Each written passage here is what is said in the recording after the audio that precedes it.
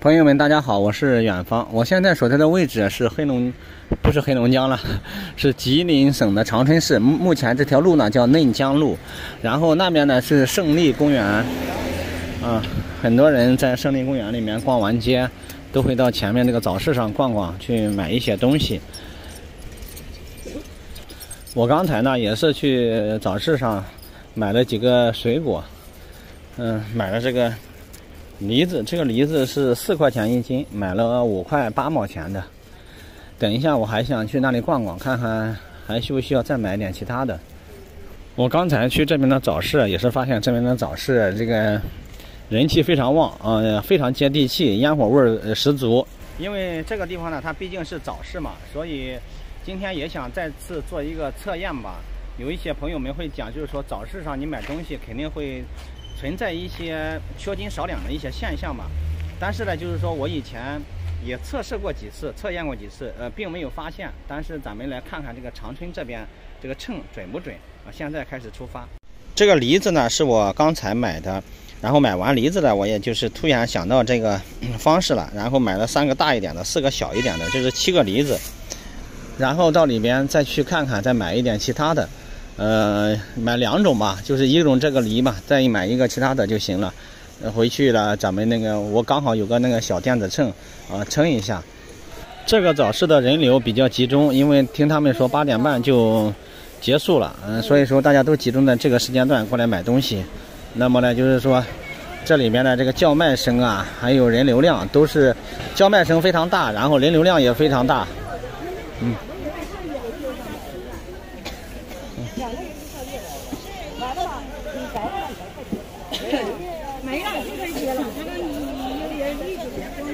这个阿姨在这里卖这个豆子，然后呢，看到一堆豆子，一个人都给他要完了。这边就是买菜，就是一买都是一大兜。然后呢，那个我刚才是从对面那一条路过来的，那条路人太多走不动，我现在走这一条吧。等一下看看有什么可以买的。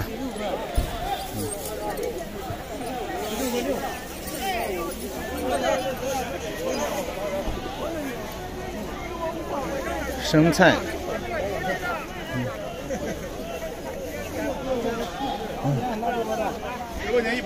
菠菜，这种小菠菜很嫩啊，3块钱1斤。那这个小萝卜，啊，1块钱1把。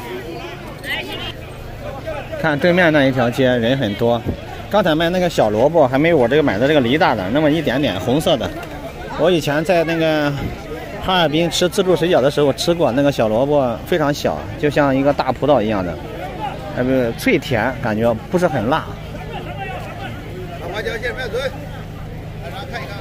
这1块，他卖的是1块钱一把，那个1把里面有几个我没有看到。哇，买点什么呢？我现在还没发现呢。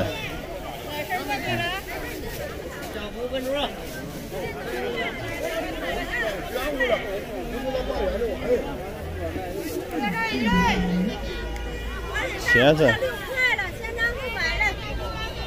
6块。我让他先尝后买。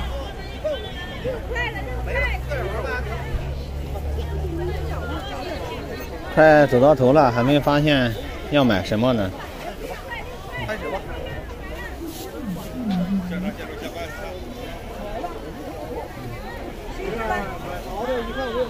山竹8块钱。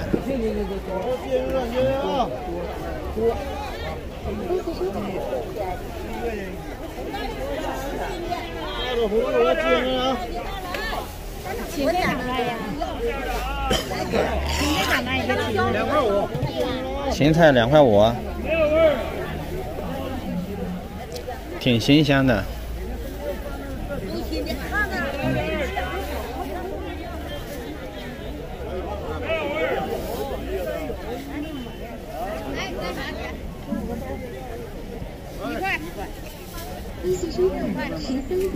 哎呀，太热闹了！看这个超市，不是这个超市，这个广场，那个早市太多了，人太多了。然后这边买菜的，因为你这个头他妈抽成2的，不会听我给你。我都害怕打仗了，然后看热闹嘛，我都不卖货呀，给他站一圈。哎，刚才看到了一个不好的现象，给大家来一会儿再跟大家说一说吧。我想买其他的东西。哎，转了一圈还不知道买什么呢。这个现象可能是个误会，我想的。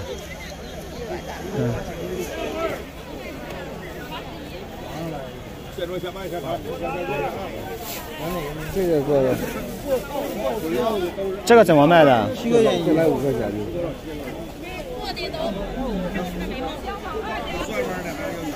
那姜咋卖呢？5块钱这么高。这个我要3块钱可以吗？搞不那么准。哦，没事，你切吧。300。这个是什么煎饼吗？煎饼，软煎饼。什么做的？大米。这个是小米和红枣是吧？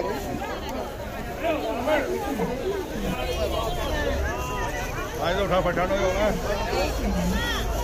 切一小块就行，这甜的是吧？你切一半。行，切一小半吧。行。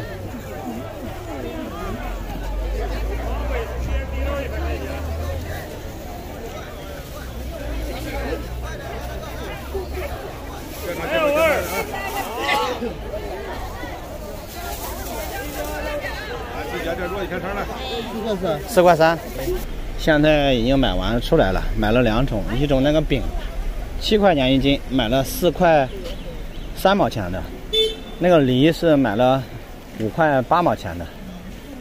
现在想给大家来说说刚才发生的那一件事情吧。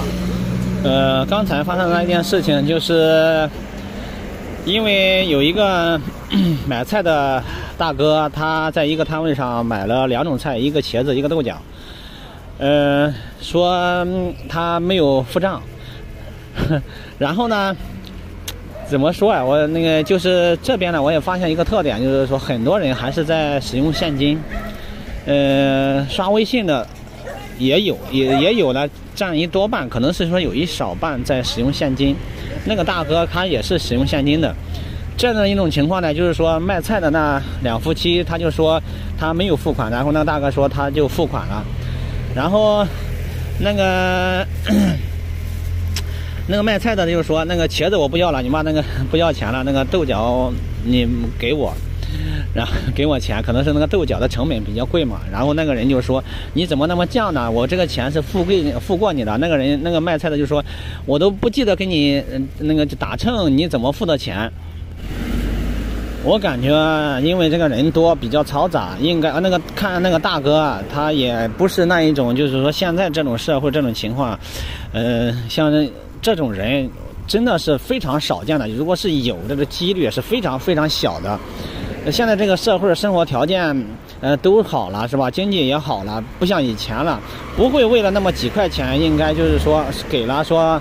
没给说给了，对不对？我觉得是这样，应该是说那个大哥记错了，或者是怎么样，2个人就那个因为这争起来了，然后在那里说起事啊怎么样的。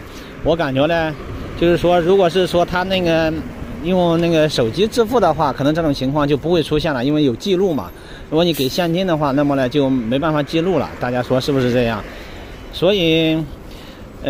我感觉这件事情哈，就是尽量的以后大家买东西的时候，尽量的避免一下。你给过钱了，要提前给，就是要给钱的话，你就再三的提醒那个摊主，就说啊，钱我给你了啊，给你了，这样的说一下是吧？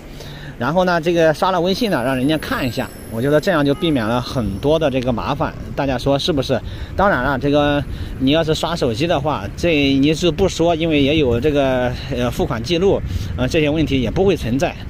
至于我买的这2个东西，想付一下秤，也是很多朋友们一直在议论谈论的一个话题，说这个现在还是有一些小商小贩缺斤少两的。我从山东淄博那边就是买的那个小秤啊，陆陆续续的也测了几回吧。在我的测验当中都是多给的啊，没有少给的。但是今天这个情况，我们回去实验一下，结果等一下就出来了。现在呢已经回来了，等一下我那个小秤。这个小秤啊，经过多次测验还是非常准的。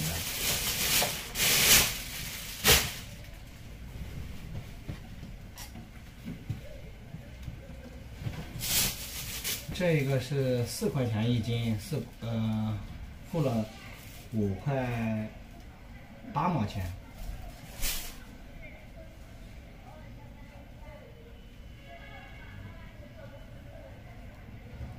5.8除以4，1.45斤。让它开机，然后称一下。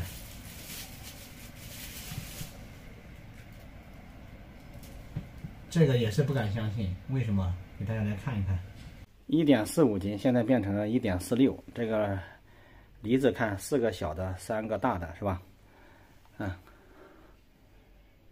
多给了。接着呢是这个饼，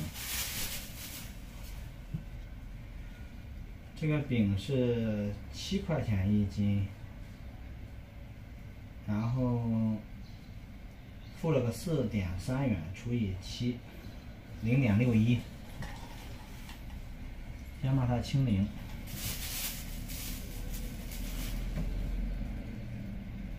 现在是0.62，是不是？也就是说，那个我买东西基本上都是多给，少给的比较少。